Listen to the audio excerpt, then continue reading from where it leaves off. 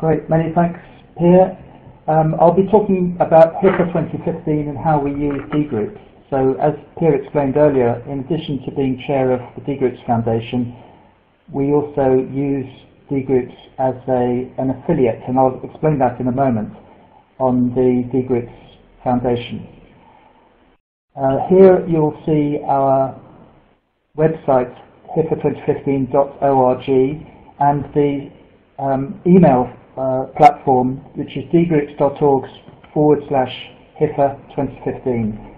So we've got the way it's set up is that you have we have a separate website for explaining everything that we do, and a web page that is part of the Dgroups page for the communications. Now, the outline doesn't look quite as complicated as it appears. It's just 15 slides that I've got here.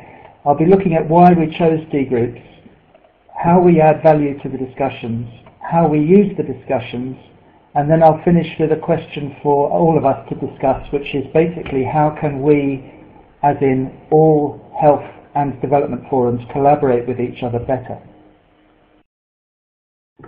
First, I want to say why we chose Dgroups as our platform. Well, we wanted to use email, and Dgroups focuses on the email experience. Email is more inclusive, it's more accessible. Anything that requires web-based interface is bound to exclude people by necessity. We also want to be able to add value to every message, and Dgroups has a unique functionality which allows us to do this, and I'll show you that too. By the way, everything that I'm saying in this presentation would apply to the Knowledge Gateway because the Knowledge Gateway uses the same software. We also chose Dgroups because we wanted to collaborate with other organisations, and the Dgroups Foundation has 18 development partners, including DFID and many others. And we want personal, high-quality technical support in a non-commercial environment. And again, I'd say hats off to Damir Simonik and WA Research for providing excellent technical support. Now, I mentioned about affiliation. We, HIFA, are actually affiliated with INASP, which is one of the main Dgroups partners. There are 18 partners, each of whom pay €4,000 per year, but organisations that have less than €500,000 annual turnover can affiliate with the full partners to allow them to have a group. So what do we want to achieve with HIFA 2015? The rationale is laid out in a Lancet article by Fiona Godley, myself and others. But our vision is a world where every health worker and every citizen has access to the information they need, when they need it, to prevent and manage disease and injury. So HIFA is a community of purpose. It's not only a community of practice, but it is what I would describe as a community of purpose, which is that the members, when they first came together, defined their common vision, which we published as a foundation document, and we're all working together towards that vision. Now, this is the strategy for achieving our vision. I'm not going to go through it in detail because you can see it on the web, and it's described in detail on the web about how this all fits together. But I just wanted to show you this to show that there is a logic to what we're doing as part of a broader strategy. So you see the HIFA forums on the bottom left there. The HIFA forums, and in other words, the Dgroups, our work on Dgroups, is only part of a much broader strategy, but it is the central and most important part. And so I'm putting this slide mainly to flag up to potential new projects, to think about not just having a forum that hangs in mid-air, so to speak, but to embed it in your organisation's strategy.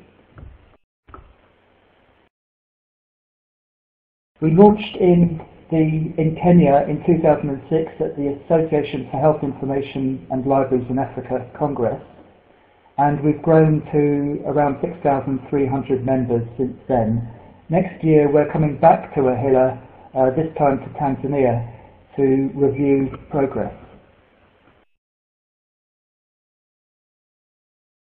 As I mentioned, there's 6,300 members from over 2,000 organisations. Roughly half of our members are health professionals and the other half are a mix of information professionals, publishers, policymakers and researchers and others. One of the nice things that the Dgroups software does is produce these maps for each Dgroup. And this is the global map for the HIFA2015 Dgroup. So you can see that we've got a lot of members in the UK, America, also in Nigeria, India, Kenya, Uganda, South Africa, and slightly smaller numbers elsewhere. But we've got a good spread in 170 countries. This is the kind of spread that you might expect for an English-speaking list, which is what HIFA is. So how do we add value to these discussions? I actually wrote an article for the Knowledge Management for Development journal about our approach that we've built up over many years, and we call it reader-focused moderation. And one of the aspects of reader-focused moderation is that we add value to every single message. Now, the Dgroups software that we use, thanks to WA Research, allows us uniquely to do just this. It allows us, if necessary, to edit the subject line, to edit the from line, and to edit the body. Now, by editing the subject line, we can make sure that the line that is at the top of the message, which is what people will see first when they first go into their email inbox, actually reflects the content of the message, and it also bears the number on in the thread. The from line we're also able to edit. This allows us to change what might be a non-intelligible from line, which has come from the sender's email client, to include the actual name and country where they're sending the message from. And the body of the particular thing that we add as part of our reader-focused moderation is a signature profile to the end of every message. So every single member who joins HIFA 2015 has a signature profile which is added to the end of any message that they may send. And that's actually done manually, but it only takes a few seconds to do. How do we use the discussions after they've happened? Well, in our experience, discussions have often not been used. They tend to be ephemeral in many forums. I know that some communities of practice have tried to, and we have ourselves, tried to do summaries of threads and things like that. But in effect, that doesn't have a long shelf life in terms of interest to people. So what we've devised with help from WHO Library is a new approach which we call HIFA Voices, whereby we select short verbatim extracts from HIFA messages and then tag word those and add those to a searchable database. We already have a prototype functional knowledge base. It's not yet public, but it has 560 HIFA voices in it. And we know that within the archive there are several thousand more which are waiting to be processed. Now we're designing this so that the database will drill upwards, so to speak, to major databases such as the IntraHealth International Human Resources for Health Global Resource Center, and downwards, so to speak, to the full text of the source message and the discussion thread from where it comes.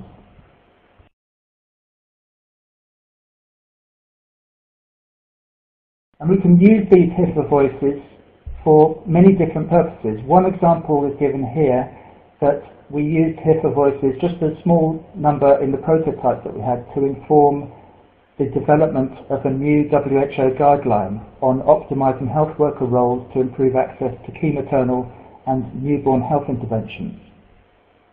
And we have an acknowledgement here from Simon Lewin, who is on the WHO Guideline Development Group, just to say how much potential this approach could have. And how do we engage non-English speakers? Well, this is critically important, given that English is spoken only by about, I don't know, 20% perhaps of the world, or less.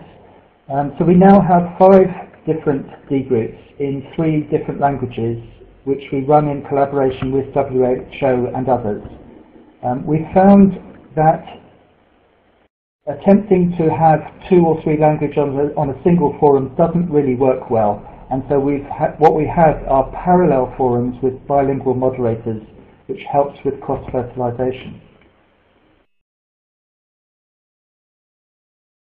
We're funded by a number of organisations. Our main funder is the British Medical Association, which has awarded us £10,000, that's about 12 or 13,000 euros this year, and has been doing so for 6 years consecutively.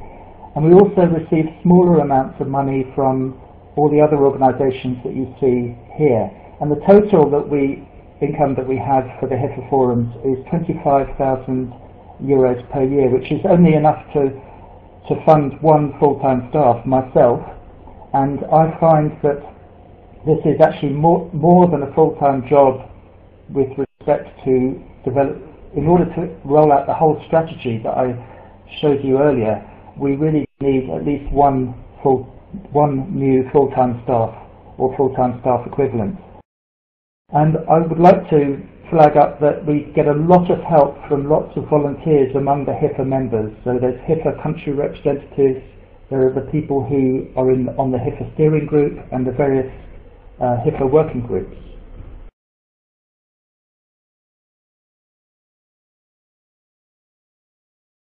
How do we evaluate what we do? Well, I won't go into this, but just to flag up that we've discovered through a major external evaluation in 2011 that there are 2 ways of looking at this. One is the formative evaluation, and the other is the impact evaluation. And we've learned what we did in 2011 with a very, very substantial grant of $50,000 from the Rockefeller Foundation, which is actually a lot more than our annual operational turnover, which was spent on external evaluators.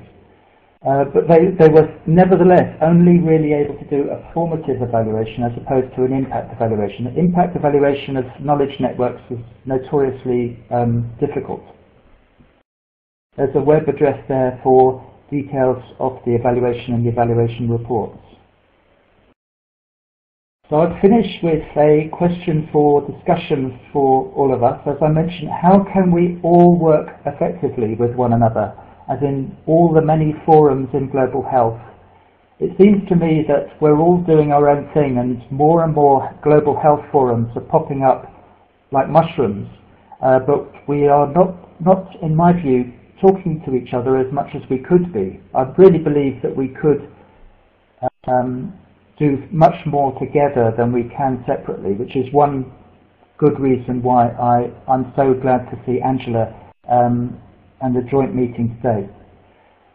Special thanks to everyone, and to INASP for being our affiliate partner, Dgroups Partners and Board here for doing a great job with communication support, Damir Simonik and WA Research for excellent work with the platform, and all HIFA members and volunteers. Thanks.